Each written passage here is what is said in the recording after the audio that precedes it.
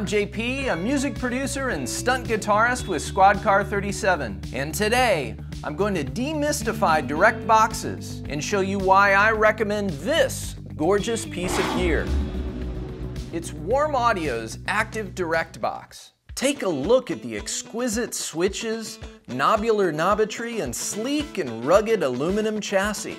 So what is a direct box? A DI box, or direct inject box, basically takes a high impedance unbalanced signal from an instrument cable or guitar cable and converts it into a balanced, low impedance signal for an XLR cable or a microphone cable. In other words, a direct box like this one here allows you to plug your instrument directly into a mixer, recorder, or microphone preamp. A DI box can also send a clearer signal over long XLR cable runs while maintaining sonic clarity compared to a long standard guitar cable that can experience greatly reduced audio quality. In addition to performing these functions extremely well, the warmaudio active direct box's circuitry also adds a beautiful sonic richness to direct signals. In addition, this direct box allows you to record a simultaneous dry signal when miking an amp. This gives you added flexibility down the road for reamping that signal or blending it in to the original signal. Let me show you how easy it is to set up. Plug your 1/4-inch bass, guitar, or keyboard cable in the instrument input. Run an XLR cable from the output into the input of your audio interface, preamp, or mixer. If your guitar or bass has active electronics, select passive on the box. The pad is a nice feature to help reduce the volume of loud signals before they leave the box. The ground lift switch can help eliminate noise or hum from a ground loop, sometimes caused by introducing a direct box into a signal path. The phase invert switch can be used to make sure things aren't out of phase if you're simultaneously taking a direct signal from an instrument along with a mic'd amp signal.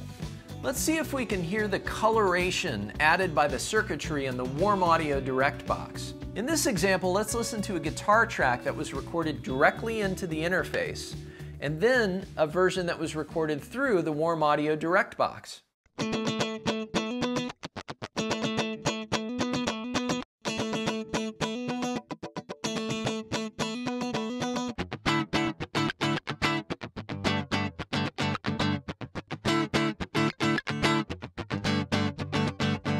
I definitely hear a difference between the two. The warmaudio direct box brings a harmonic richness to the upper mids and definitely boosts the lows. It sounds great, and when it's not there, you definitely miss it. In this example, let's listen to a bass, first recorded through the interface directly, and then through the warmaudio direct box.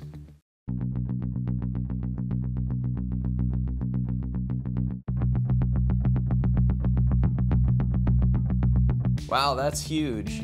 The bottom end of the bass is much more pronounced with the warmaudio direct box. Now this next guitar part, I recorded a wet, mic'd amp signal and then also a dry signal through the warmaudio direct box.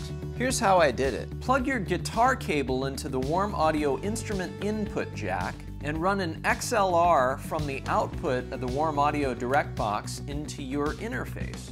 Now, plug an instrument cable into the through on the warmaudio direct box, plug that into your amplifier, use a microphone to mic your amplifier, and run the mic cable into your interface. Now you have two signals coming in simultaneously. One is the amped signal, and the other one is a clean, dry signal.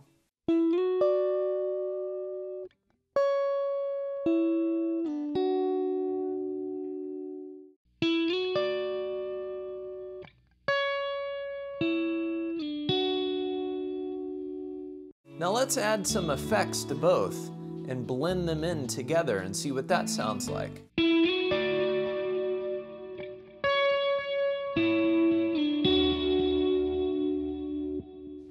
Getting that dry signal really gives you unlimited possibilities for sounds because you can reamp it or you can add effects in the box.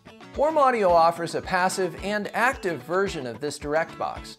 My recommendation is to spend just a bit more and get the more versatile active version.